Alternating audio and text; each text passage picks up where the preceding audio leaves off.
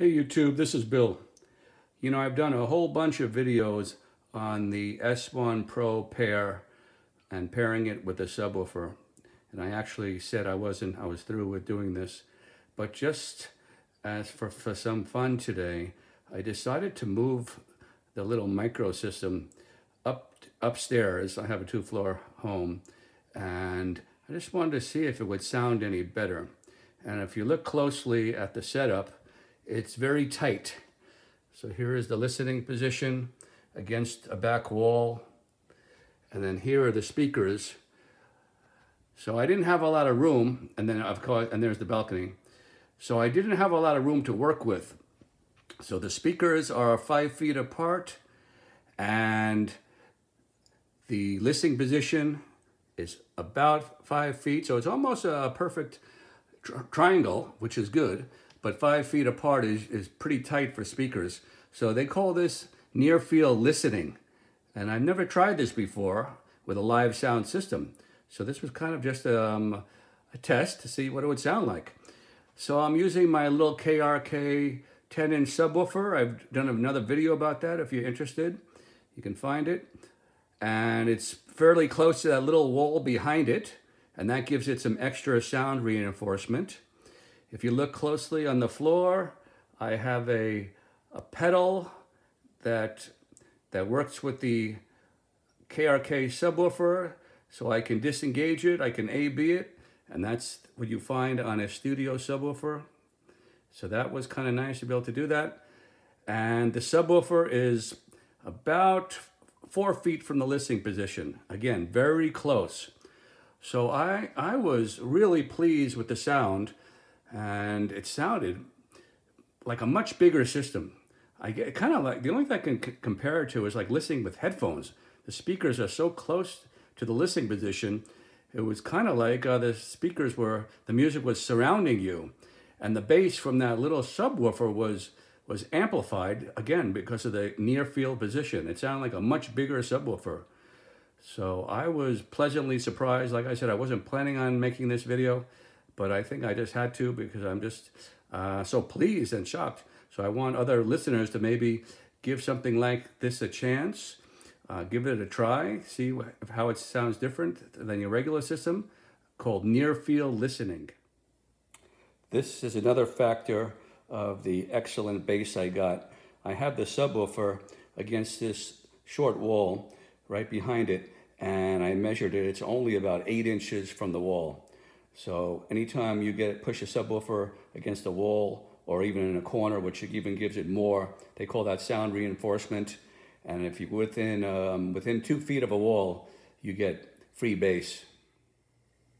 I use the Bose Connect app to connect the two S1 Pros wirelessly. And you do have a choice of running them mono or stereo. So I use left and right stereo. And I adjusted them by my ear, so the right speaker was slightly louder than the left. And once I adjusted them properly from the listening position, I got I think they call it a stereo image, where the voices sound like they were floating right dead center between the two speakers.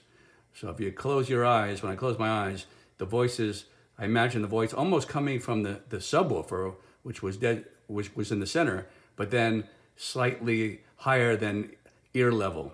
And the voices sound like it was just right in the middle. It didn't sound like it was coming from a set of speakers. The voices sound like it was floating. And I believe in the stereo world, the audiophile world, they call that imaging. I'm not actually 100% sure. Another view from this side. So I'm in a hallway here, and like I said, very tight, but the acoustics, because of the way it is, it's much different than my other testing area that I've tested in. So maybe this hallway gives it a certain different sound. I really don't know. The other factor that I'm thinking that might change things so radically is the fact that even though I'm sitting against the wall from the listening position, but behind the speakers, if you look, there's no other walls, and the ceiling is very high, and the next wall if you keep going back, it's like 30 feet from the speakers. Very large living room I got. So I'm thinking that changes the acoustics completely. Here is the track I used, one of my testing tracks I use. Peter Gabriel from the album So, That Voice Again. It's a very dynamic track. When I played it, I got it up to about 97 dB. And again, from this short distance, it just was enveloping the listener. It was like I was completely, it was almost like I was on the stage with him. Okay, unfortunately, I can't play the track because of, copyright issues. I wish I could. So just to review for the people who might have missed the other videos, this is a pair of Bose S1 Pros, and I've paired it up wirelessly. So here is the second speaker, and if you notice, there's no cable connecting it to the first speaker. There's one cable that you see from the S1 Pro that goes into the subwoofer from the line out. And then I'm using a power source because I don't have any power in the hallway here, so I'm using a portable power source that runs it fine. Again, I've done videos on that. So this is my micro system, and it's easily transported. So like I said, 2 days ago it was in the downstairs, and now as an experiment, I moved it upstairs. Something you can't do with a regular hi-fi system. So that wraps it up. Short video, but you might want to give this a try. Not necessarily with these speakers, but any speakers. This is called Nearfield Listening. If you can almost touch the subwoofer, some people even use the subwoofer as a coffee table in front of them. It just changes the sound completely. It makes it, you don't have interactions from the walls, so you really get the best benefit of the subwoofer. And it sounds like a larger subwoofer. This is a small 10-inch, and it kind of sounds like a 15-inch.